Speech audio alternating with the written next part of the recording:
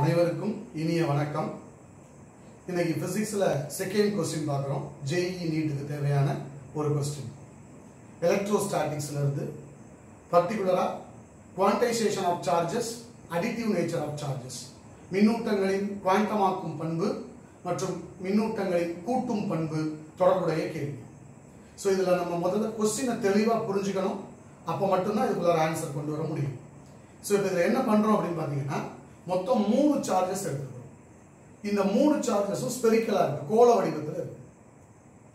BCA அப்படிங்கிற ஒத்த ஆரமுடைய similar radius.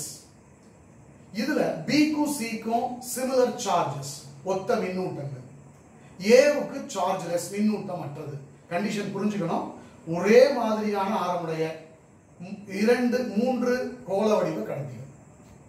அதுல BC க்கு சமமான மின்னூட்டம், A க்கு மின்னூட்டம் கிடையாது. B and C are having same charges, but A has nil charge, neutral charge.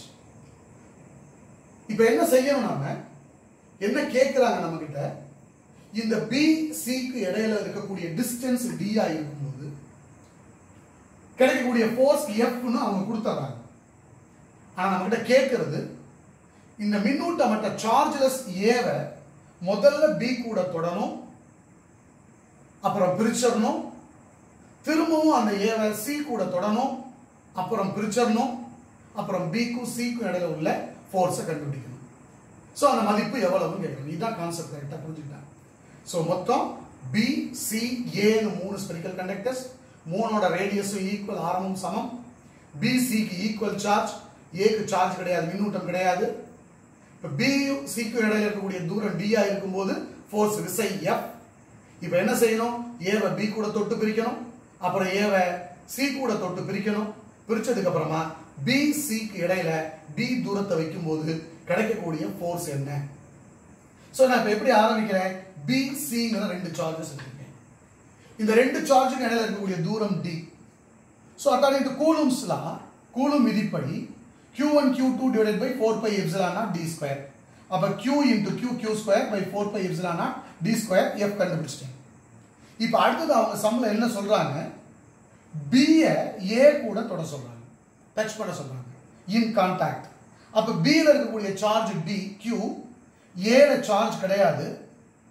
அதனால ரெண்டையும் தொட்டுட்டு திரும்ப பிரிச்சோம்.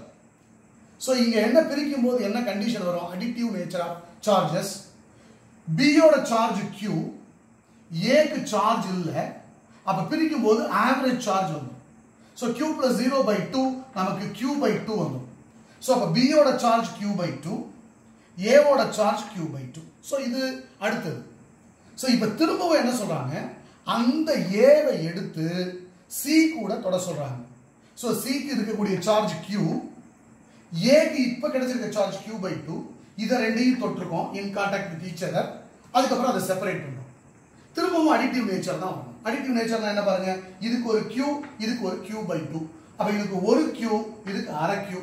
ஒரு Q plus அரை Q 1.5 Q வந்துரும். 1.5 Q னா 3Q by 2 வந்துரும். சோ மொத்தமா இது ரெண்டுக்கும் சேர்த்து total சார்ஜ்ங்கிறது 3Q by 2. 3Q by 2ங்கிறது 1.5 Q. So இப்ப திரும்ப பிரிக்கிறோம் இது ரெண்டையும். 1.5ல பாதி முக்கால். சோ இப்ப பிரிச்சோம்னா 3Q by 4, 3Q by 4, முக்கால் Q வந்துருது. சோ இப்ப என்ன சொல்றோம், இப்ப என்ன சொல்றாங்க, திரும்பவும் B யும் C யும் பழைய மாதிரியே அதே Dங்கிற தொலைவுல வைக்கிறோம். அப்ப B க்கு இப்ப புதுசா கிடைச்ச சார்ஜ் என்ன, Q by 2. இந்த சார்ஜ் இருக்கு. C க்கு புதுசா என்ன சார்ஜ் வந்திருக்கு, 3Q by 4 வந்திருக்கு. இந்த ரெண்டு சார்ஜையும் அதே டிஸ்டன்ஸ்ல பிரிச்சு வைக்கிறோம். அப்ப புது ஃபோர்ஸ் என்ன.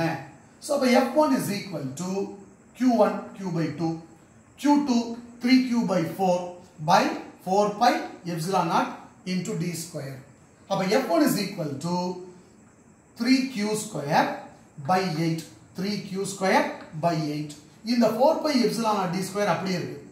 சோ இந்த இடத்துல இந்த Q square by 4 pi epsilon naught d square ங்கிறது F க்கு equal. F is equal to Q square by 4 pi epsilon naught d square.